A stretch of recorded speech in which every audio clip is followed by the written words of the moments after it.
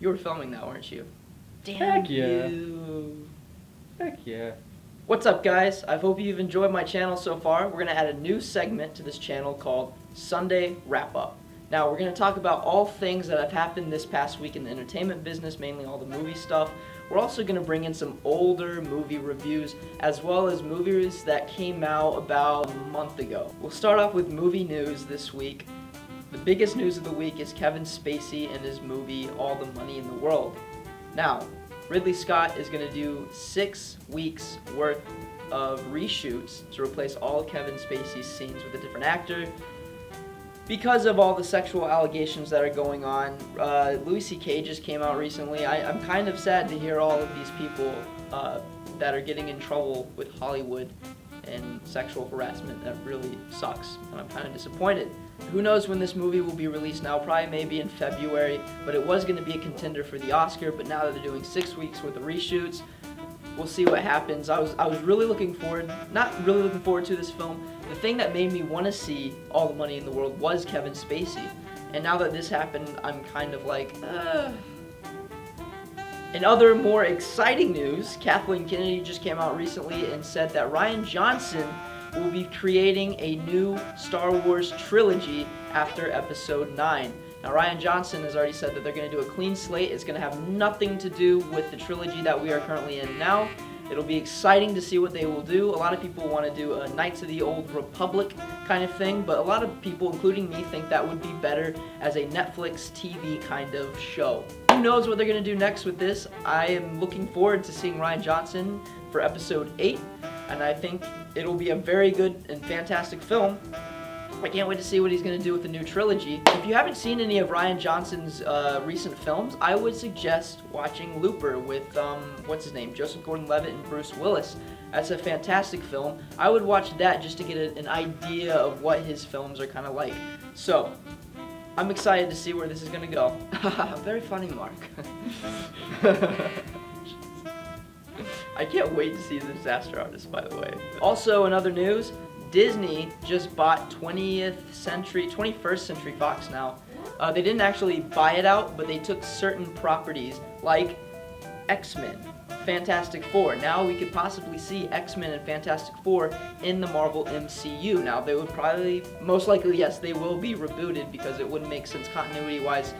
Because X-Men is already a huge mess of continuity anyways, they would probably, most likely, they will do a reboot. It'll be interesting to see who a new Wolverine will be. And also, again, like I said, they did not buy out 21st Century Fox because that would be considered a monopoly. Now we're going to be talking about some older movies. The first movie I do want to talk about, this came out back in 2007, I believe, is David Fincher's Zodiac. This is my favorite David Fincher film. It has Mark Ruffalo, Jake Gyllenhaal, and Robert Downey Jr. And it's about the Zodiac murders that happened mainly all the 70s. And it's about Jake Gyllenhaal's character, who is a cartoonist, who ends up being fascinated by the Zodiac killer killings, and he decides to actually kind of take his own part in it and investigate. And he actually writes a book at the end. It's a real book. It's a really good movie. David Fincher has really good sweeping shots. This is one of those movies where once you see it, you want to do more research on it. You know, after I saw this movie, I've watched this movie multiple times, and each time I watch it, I just become fascinated with the Zodiac killings. And it's so interesting. They never really fully caught who did it. They have a certain idea about 3 people. They have a certain idea about which one it was. And this film kind of points to one specific person. But it is, again, one of those movies where after you see it, you really want to do your own research and investigations. It's a fascinating film. I highly recommend it if you're a David Fincher fan. And you've probably already seen it if you're a David Fincher fan.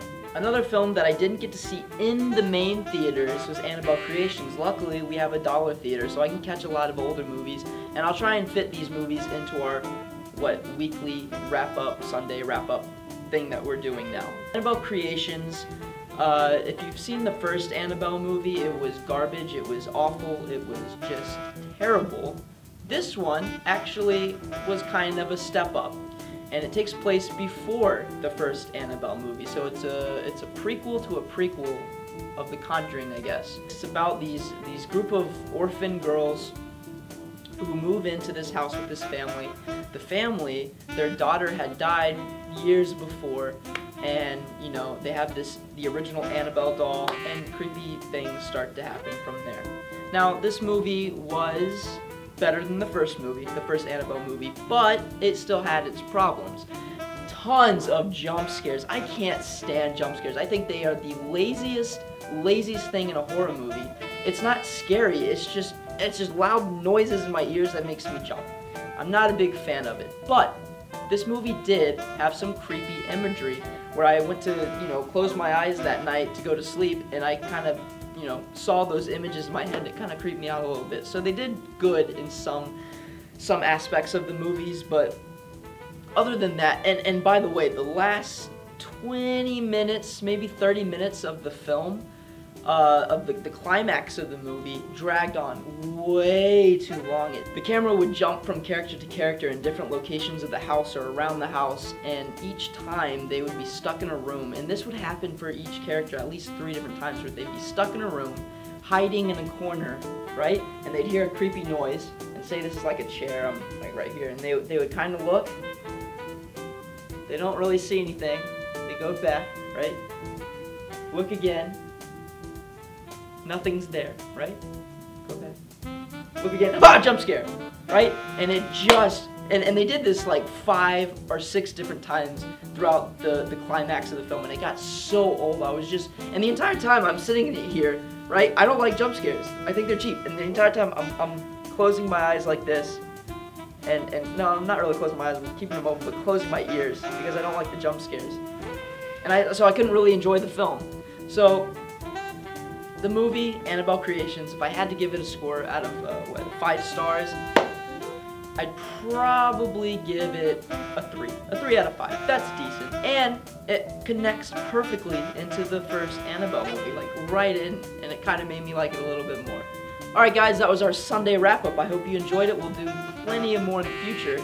I just want to go ahead and let you guys know some upcoming things that we will be doing. There's really only one thing I can think of. December 8th, I hope I can upload on December 8th. I want to review Where the Light Is. I am a big John Mayer fan. I own the movie. It's an entire concert. I'm going to rewatch it again. I'm going to review it, let you guys know what I think of it. So that will be coming up soon. If you like this video, give it a like and a share. Go ahead and subscribe to my channel and follow me at Sprec on Twitter. Alright guys, that's all I got for you today. See you next time.